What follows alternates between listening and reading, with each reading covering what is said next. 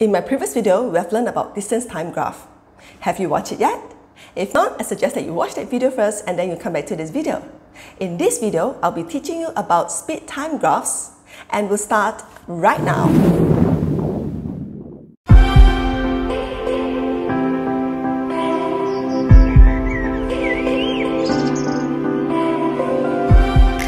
Hello everyone, my name is Shirley and welcome back to my channel.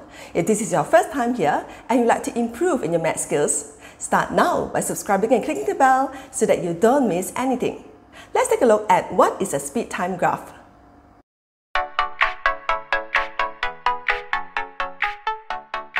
For a speed time graph, we have two axes, which is the vertical axis, which represents the speed, whereas the horizontal axis represents the time. And the gradient of the graph represents the rate of change of speed with respect to time, and it is also called as acceleration.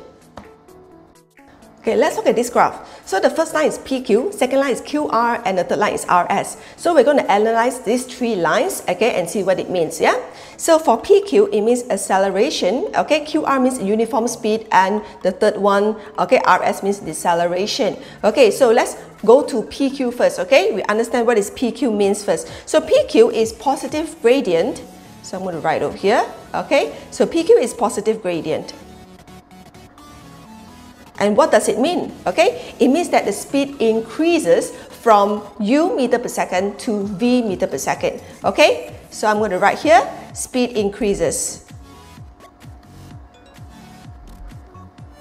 Okay, and then this one means that acceleration. Okay, it's acceleration. So acceleration means the formula for acceleration. Okay, it means that it's the change of speed over the change of time. Okay, and then the area of the trapezium A represents the distance, okay, the distance in the period of t1 seconds. Okay, so I'm going to write it over here, yeah. So area of trapezium A, I just write A here, okay, represents the distance. Okay, distance traveled, okay, in a period of t1 seconds. Okay, so that is all about the line PQ. Okay, next, we look at the line QR. Okay, so the line QR is over here. It's a horizontal line. It means that the gradient is zero. So when it's zero gradient means that there is no change in speed. Okay, so I'm going to write it over here, on top here. Okay, so it's a zero gradient. Okay, and it means that there is no change in speed. Okay, and it also means uniform speed. Okay, it means that the speed is constant, especially when you're driving on a highway, you want to maintain your speed at 100 kilometers per hour. Okay, that is uniform speed, okay? And then the area, okay, the area B, okay, represents the distance, okay, the distance in a period of T2 minus T1 seconds. Okay, so I'm going to write it over here. So area, okay, of the rectangle B, okay, represents the distance traveled, okay, in a period of T2 minus T1 seconds. Okay, so that's all about the line QR and the area B. Okay, now let's look at the third line. Okay, the third liner. Okay, so the third line is over here. So this is deceleration. Why? Because the gradient is negative. Okay, it means that the car is moving, is slowing down. Okay, so here would be negative gradient. Okay, slowing down means the speed decreases. So speed, okay, decreases. Right, like that, negative gradient, okay, speed decreases. Okay, And then it means that it's deceleration. So what's the formula of deceleration? Okay, is the change of speed over the change of time.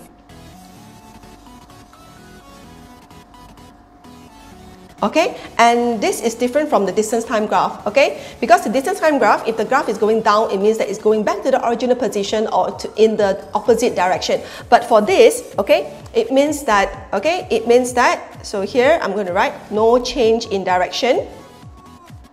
It just means it's slowing down, that's it. Okay, no change in the direction.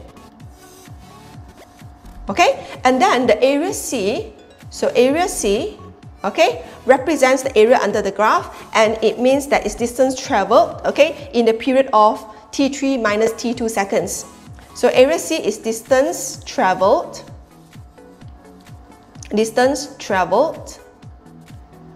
okay, in the period of, so t3 minus t2 seconds. Okay, so that's all about speed times graph. So now let's move on to the first example about speed time graph.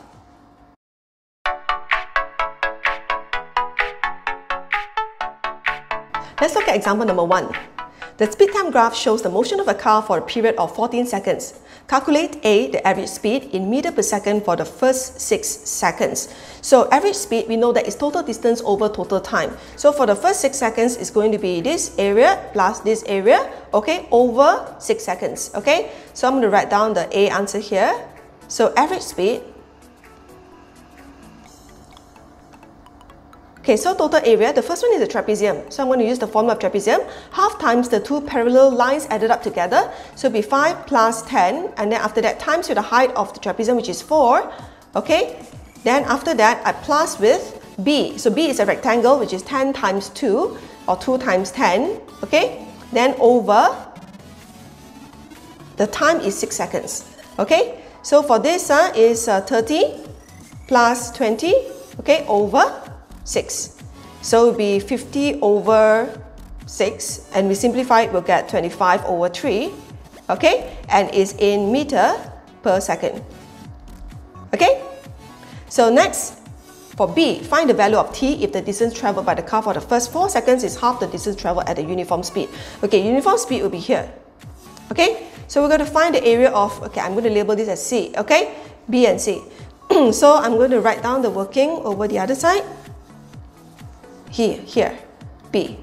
Okay, so B, so to find this, I'm going to use the area of the trapezium, which is area of A, is equals to half, okay, times with the area of B plus C, which is a rectangle. Okay, so let's find this. So area of A, okay, just now we already got an area of A here, which is 30. Okay, I'm going to write here 30.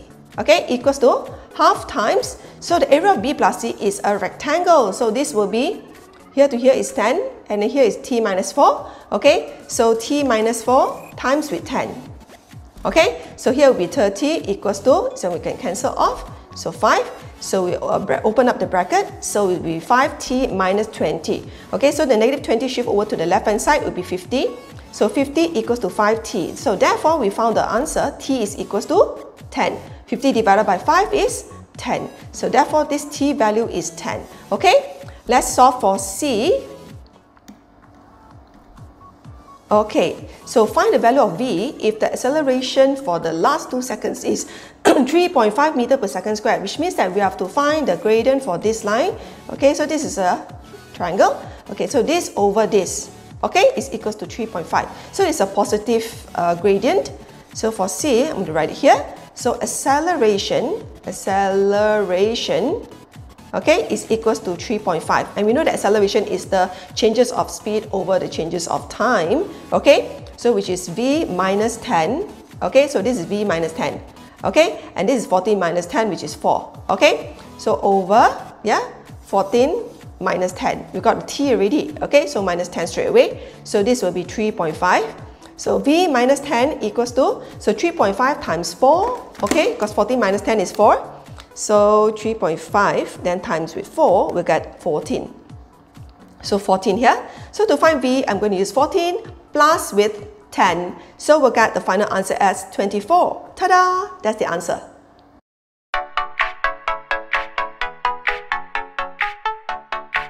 Let's look at question number 2. The speed time graph shows the motion of two vehicles. So graph OAB represents the motion of Encik Zabadi's car. So this is Encik Zabadi. And graph CD represents the motion of taxi driven by Mr. Lau. So this is Mr. Lau. So the difference between the distance travelled by the car and the taxi in a period of 24 seconds is 160. Calculate the value of V. So for this, in order to find the distance travelled, we have to find the area under the graph. Okay, so I'm going to find the difference between them. So Encik Zabadi's area is a trapezium, whereas Mr. Lau is a triangle.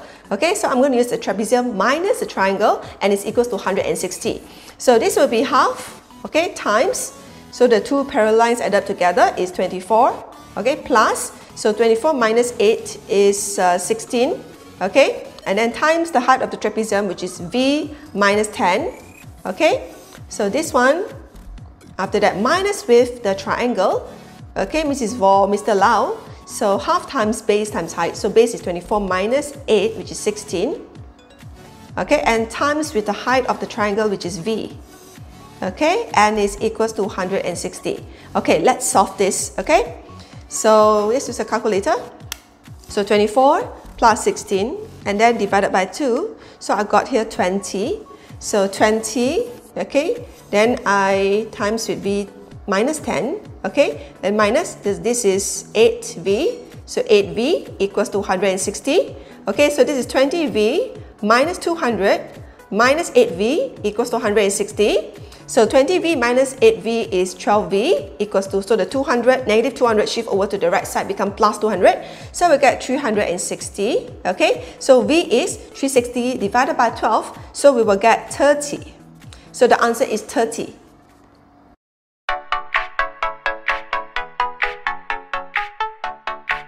Let's look at example 3. The speed time graph shows the motion of a van for a period of t seconds. Calculate A, the rate of change of speed in meter per second square for the first 3 seconds. So let's solve for A first, okay? So A, to find the rate of change of speed, we're going to find the gradient of this line, okay? So I'm going to use the right angle triangle and find the gradient. So it's this over this, okay?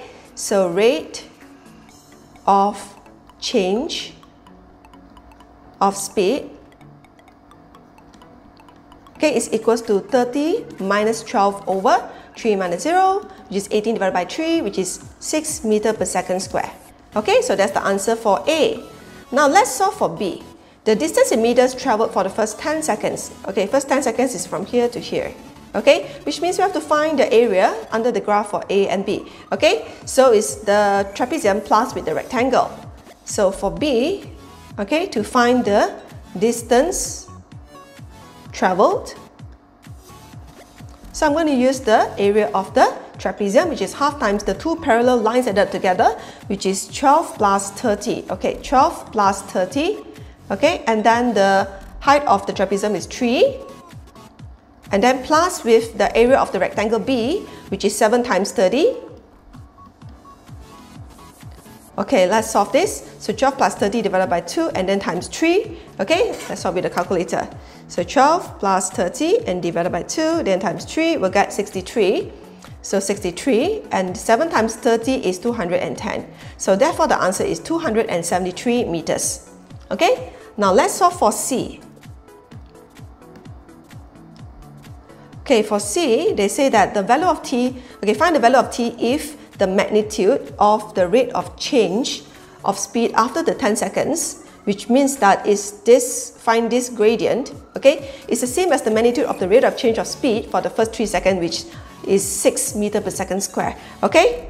So we are going to use 30, okay, over T minus 10, that will be the gradient, okay, of the line going down, so equals to, okay, so for this, we've already gotten 6, so equals to 6, okay? So it's 30 equals to 6T minus 60.